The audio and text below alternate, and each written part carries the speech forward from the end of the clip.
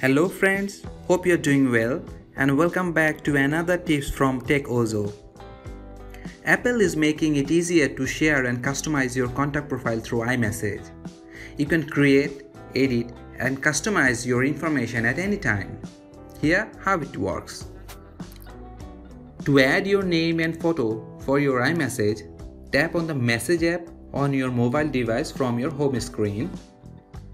At the top of right corner, select or tap the three-dot icon and tap on Edit Name and Photo.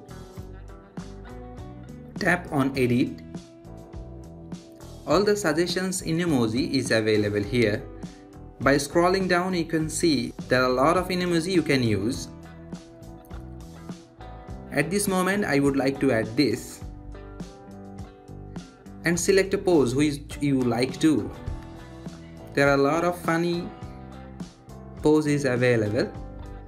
Which is most convenient for you, you can choose and tap on Next to go ahead.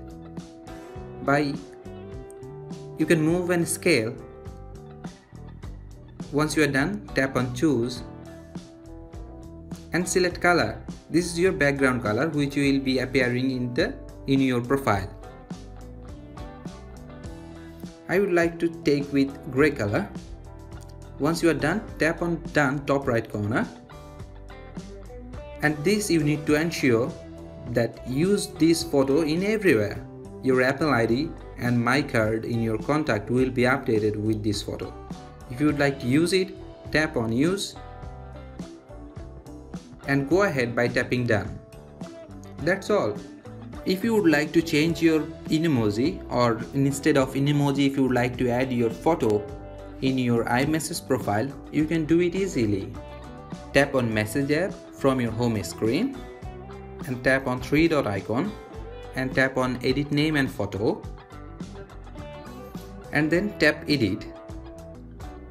From the suggestion box, notice there is another option called All Photos.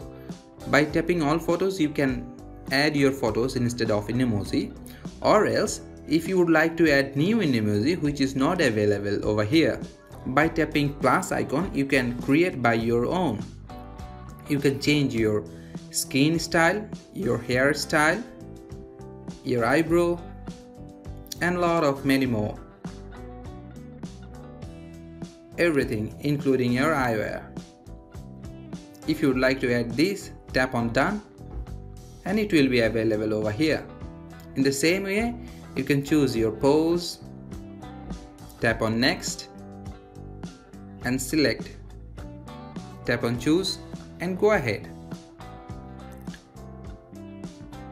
Also, if you would like to add your photos from here, tap on All Photos and choose a photo from your photo library.